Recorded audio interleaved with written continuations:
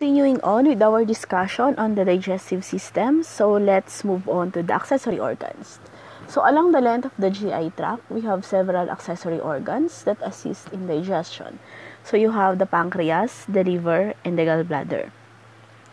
So basically here is your liver, the gallbladder beneath and behind the liver, and then you have the pancreas here. Okay, so let's start with the pancreas. So the pancreas functions as an exocrine gland in the digestive system. We have acinar cells that produce and secrete enzymes that are released via the pancreatic duct.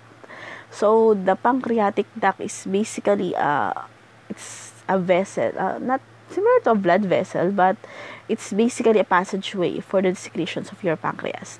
So almost all of the digestive enzymes that act in the small intestines are made in the pancreas. So you have the chymotrypsin, the trypsin, you have the pancreatic lipases, pancreatic amylases, produced of course in the pancreas.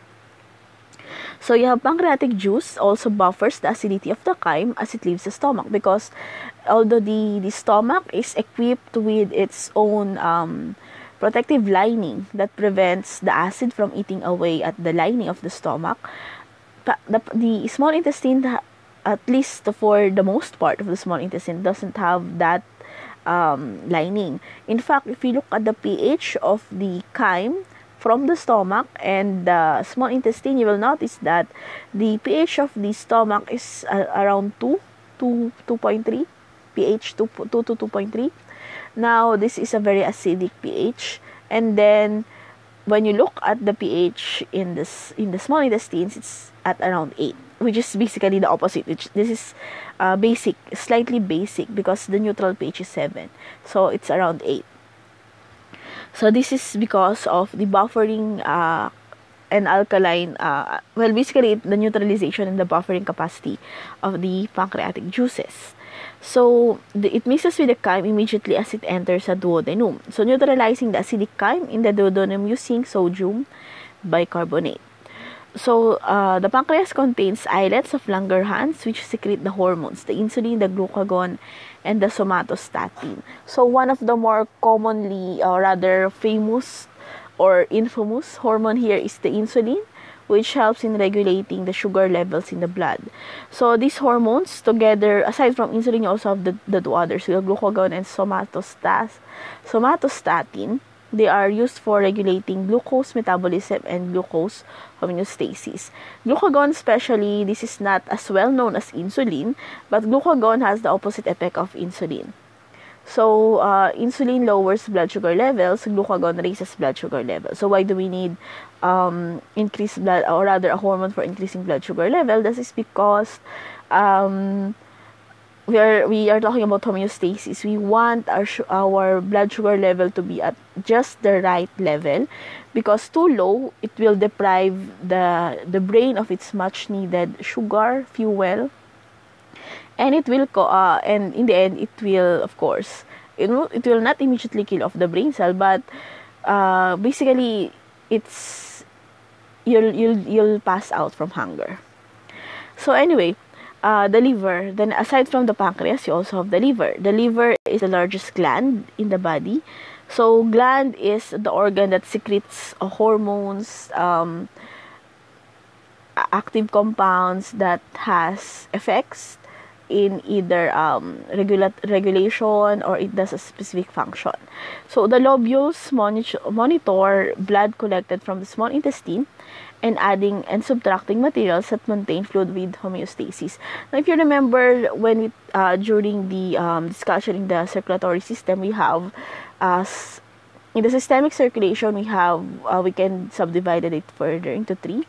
You have your one of those 3 subdivision is basically the portal circulation, which is the circulation involving the liver and the small intestines, because as the nutrients are absorbed in the small intestine, it is passed on to the bloodstream, the capillaries in the small intestine.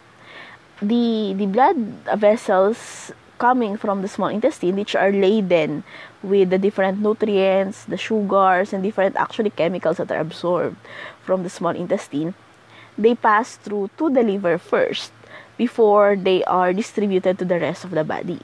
So this is to prevent, for example, you just ate, after Christmas, you ate a lot of leche flan, so you have a lot of sugars and lipases there. So the liver, if your blood from the stomach, from the small intestine does not pass through the liver first, you will have an immediate spike of sugar in your systemic circulation. So your blood sugar level will skyrocket through the roof. So this is to prevent, it must pass through the liver first to prevent spiking of any nutrient, not only the sugar but also other ions.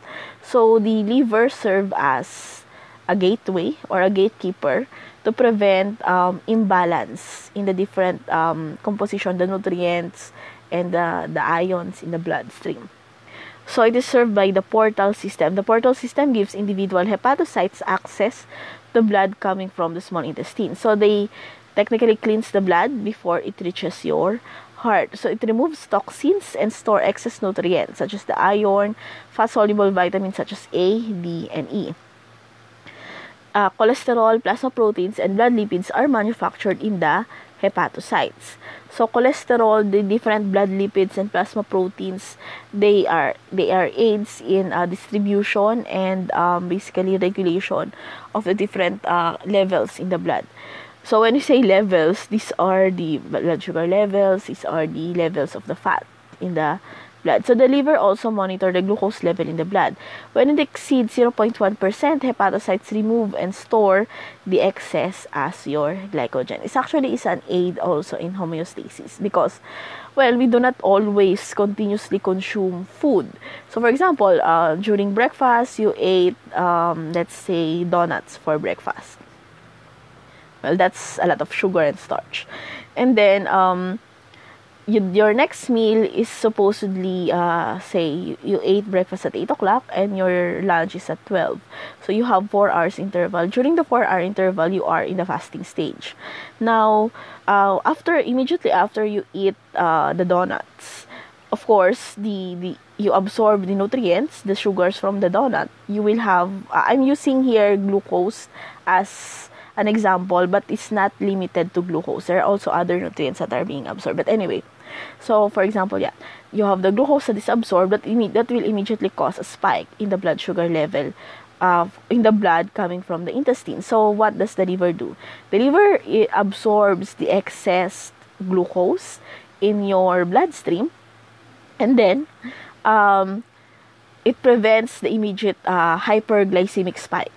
So immediately after eating, so the glucose immediately stores your the sugars in the bloodstream, and then it allows the rest to enter the systemic circulation for distribution throughout the body. Now, during the 4 hours of fasting before you eat again your lunch, so you are not your blood sugar level is continuously being depleted, of course, by the different cells of your body, especially the brain cells. Now, when to prevent the sugar level from dropping below the allowable limit, so the liver will then release the previously absorbed and stored sugars to maintain an optimum blood sugar level. So basically, that's the action of the liver. It stores excess and it gives out the savings. It's basically like when you take your allowance, or when you have, if you're working, so you are immediately after payday, you do not necessarily have to spend everything immediately after payday. So you store most of them, for some of them as savings for rainy days, and the others are savings for to basically you budget them for the rest of the week. So just like that, the liver does the similar way for the different nutrients absorbed from the small intestine. So anyway, that's for the liver. Okay, so it monitors and maintains homeostasis in the blood. So this is basically just parts of the liver. Now, if you like to eat chicken, or not exactly chicken is too small. Say pig liver. if you are fond of eating liver steak and you eat, if you notice pig liver, so sometimes you will see there, we call it the litid ng liver. So they are tough, long, basically tissues in the liver when you eat those in the liver steak. So these are not exactly litid, but mostly the different tissues lining the portals, the different veins and ducts inside the liver. Okay, so that is your liver. So your liver histology, the liver tissues are arranged in such a way that each hepatocyte has actually access to the different bloods and basically the blood coming from the small intestine. So aside from the liver, you have the gallbladder. So the bile is formed by the liver as a byproduct of the breakdown of hemoglobin and cholesterol. So the bile is stored in the gallbladder under the right lobe of your liver. So what is a bile? Bile is shown in the previous video as it helps break down the fat globules into smaller micelles for easy degradation and absorption. So this bile, when they are stored, they are concentrated bile salts. They act as emulsifiers or biological detergent. They break down larger fat globules into smaller ones. So why do we need that? Because the fat is not soluble in the aqueous environment, and the environment of the intestinal mucosa is basically mostly aqueous. So instead, for the fats to be absorbed by your body, so you have basically bile acids that helps break down the large fat globules, because we cannot absorb the large fat globules. It needs to be broken down to smaller, easy to manage pieces. So the bile is the one that does that. That is why the different the drugs that I cannot really say them as drugs, but they are supplements. No, they are not supplements. Actually, they're more of a drug anyway. So just like the slimming, the one that you intake after slimming, I forgot the name of that specific drug. Is it Splenda? But anyway, those drugs, one of those drugs that are used to actually help you lose weight or against obesity, they act, one of those modes of action of those drugs is to prevent or rather to inhibit the bile. So it stops the bile from breaking down the large fat globules or fat molecules in such a way that it is not absorbed in the small intestine. Instead, it is relegated to the waste and expelled out of the body without absorbing the different fats. So that in doing so, that actually helps you keep fit and slim, because your body will not absorb the fat in the food. So it allows you to eat a fat-rich food without actually bearing the consequences of becoming fat. So that is one of the modes of actions of those drugs. The only downside for those drugs is that since you cannot absorb the fat in your food, and it is relegated to the waste, you have a problem with defecation, because you will have a very fatty feces that is difficult to control. So that's one of the downsides of using that. Okay, so anyway, that's for the bile salts. So the bile aids, of course, in breaking down the fat globules into micelles, and this is considered mechanical digestion, because we are not chemically changing the fats, we are just breaking down the fat globules into smaller, manageable pieces. Now, after the small intestine, where most of the rest of the digestion and absorption occurs, you also have the large intestine, which overall function is to reabsorb the water that was added to the chyme to aid in digestion. So along with the water, the large intestine absorbs many dissolved minerals and some vitamins. So this is to prevent dehydration, as well as, of course, you want to absorb as much nutrients as you can into your food. So the chyme moves through the ileocecal valve from the ileum of the small intestine to the cecum of the large intestine. That's why it's called ileocecal. Ileo from the ileum and cecum from the cecal from cecum in the large intestine. The cecum is a blind-ended pouch that has a vermiform appendix attached to it and the vermiform appendix contains malt and may play a role in the immune system. Basically, that is your appendix. So the appendix, before, it is known as a vestigial organ because back then, we do not know yet what its specific function is. But later studies show that it actually plays a function. And it is a malt. So its function is on the immune response. That is why appendicitis occurs, inflammation of the appendix. It's because, again, this small so-called vestigial, but it's no longer vestigial. So, take that evolutionist. Anyway, it's not exactly vestigial organ. It has an immune function.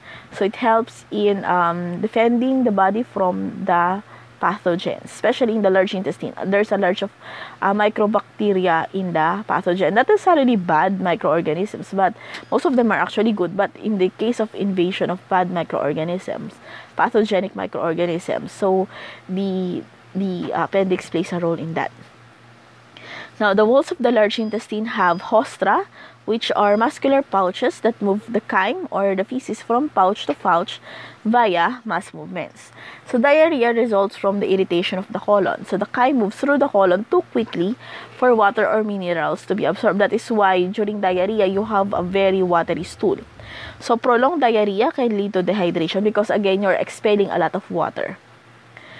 So, we have 4 divisions of the colon. You have your ascending colon because it runs upward. The movement here is against gravity. So, it's ascending colon. And then, you have your the transverse colon, which is basically, it cuts across the top of the abdominal cavity underneath your stomach. And then, you have the descending colon. The movement is with the gravity. So, that's on the left side of the abdominal cavity and the colon turns back down. That's actually one of the reasons why, although this is, I'm not very sure about its validity, but there is a claim that it's better to sleep on your left side than on your right side because the movement of the colon is towards, or rather it's in the movement of the transverse colon, because the transverse colon is basically horizontal when you are upright, and if you are lying down on your side, it becomes vertical. So it moves. If you're lying down on your left side, you are moving, or it is the movement of the chyme. Actually, we can no longer call it a chyme. It's basically the feces now. It's a fecal matter. The movement, if you're lying on the left side, it's moving with gravity. But when you're lying on your right side, the movement is against gravity in the transverse colon. And then we have the descending colon, which is on the left side of the abdominal cavity. And then you have the sigmoid colon at the lower left of the abdominal cavity, and it makes the S term. So this is the sigmoid colon. So it has the S turn. So this portion of the colon is where feces may sit for long periods of time before moving out of the rectum. Now, polyps can develop in the colon as feces rest against your mucosa. Polyps, these are basically protrusions. Some people, polyps have the tendency to develop into tumors, and they become basically colon cancer. So, polyps are protrusions of lining. These are pouches of the linings in your colon that has, basically there are small tumors in your the inner lining of your colon. So, and then finally, we are now at the rectum and the anus. These are the last 20 centimeters of the colon. The chyme remains in the colon for 3 to 10 hours, during which time it becomes progressively drier, and the compacted chyme is called the feces. So when the feces enter the upper portion of the rectum, it triggers the opening of the internal anal sphincter, which is your smooth muscles. So the feces move into the rectum and press against the external anal sphincter. So this triggers the response of the defecation, but it's still a voluntary skeletal muscle action. So at this stage, we regain the control of the movement of the digestive tract. So from the involuntary peristaltic movement of the intestines up until to the large intestine, we now have the voluntary skeletal action of your the anal sphincter. So this material moves through the large intestine in mass movements created through the peristaltic wave. Now, the peristaltic wave is involuntary, but the opening of the anal sphincter is voluntary. So that's why we can control when we actually defecate. So removal of the water leaves the undigested remains of food and fiber in the colon, as well as E. coli and other obligate anaerobes that naturally live in the large intestine. Now, our large intestine is a host of basically its own ecosystem in there. So we have a lot of bacteria in there. Basically, the good bacteria in our intestine, it's in the large intestine.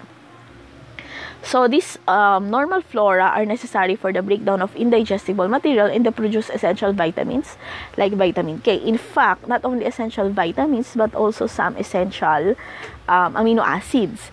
In this, some amino acids are produced in the colon and can be reabsorbed by our body.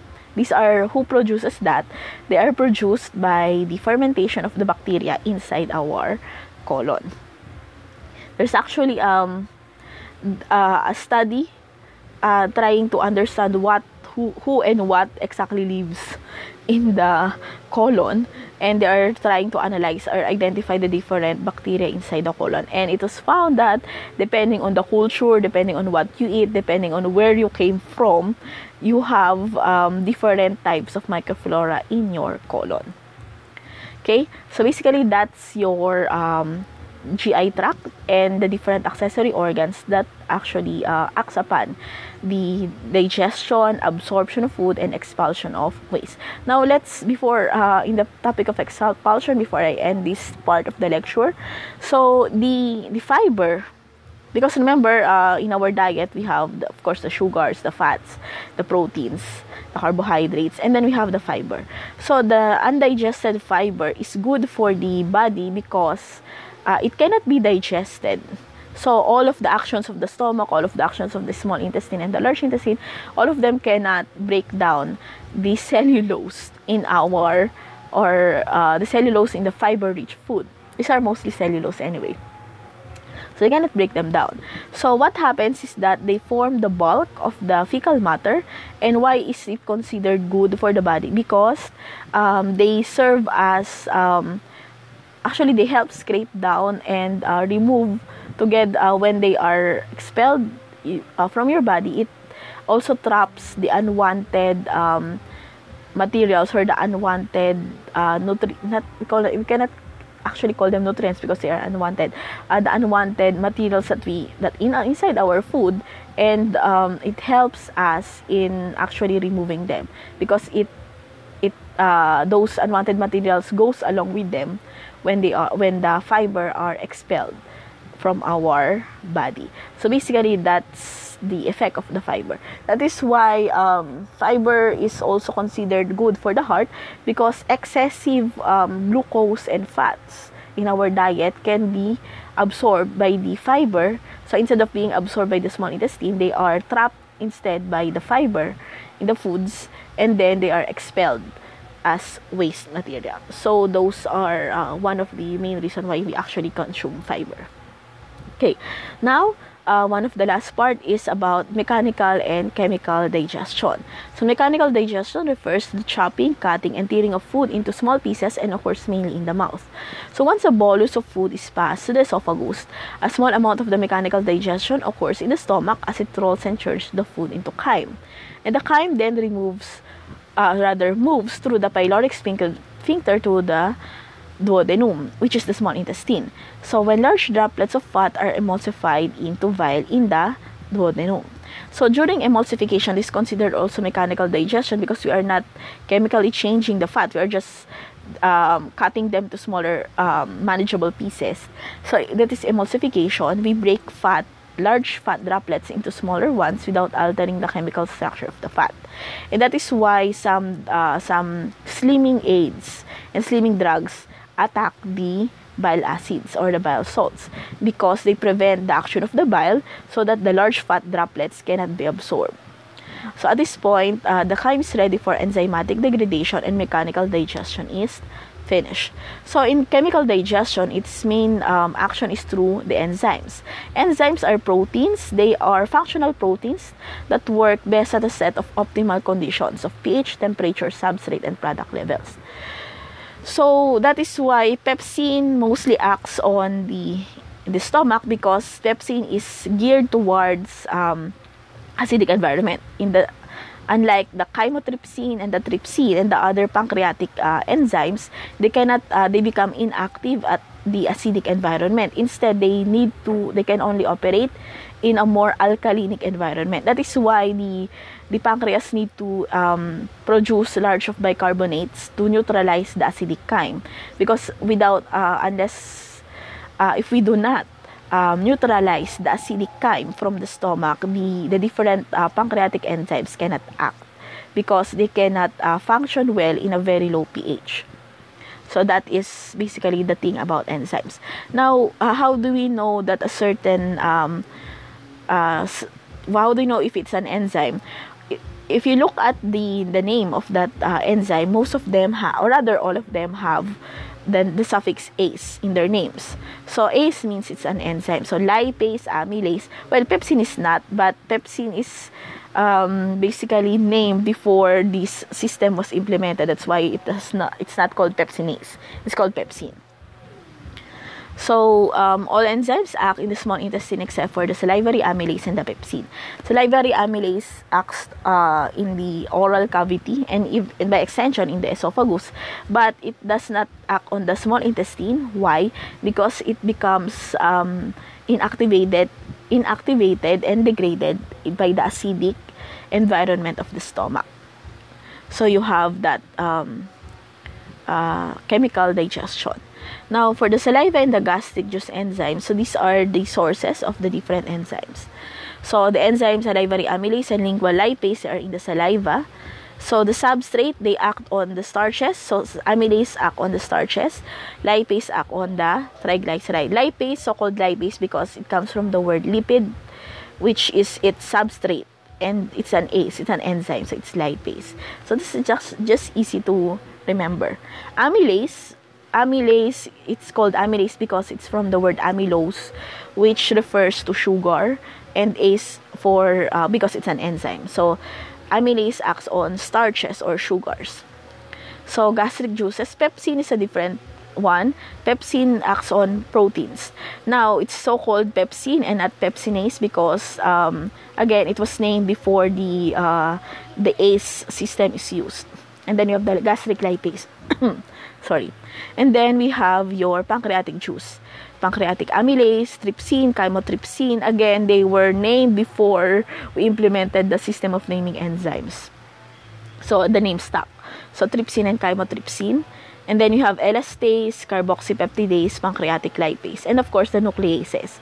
Because of the 4 biomolecules, we have accounted for the digestion of the carbohydrates, the proteins, and the fats, but not for the last group, which is the nucleic acid.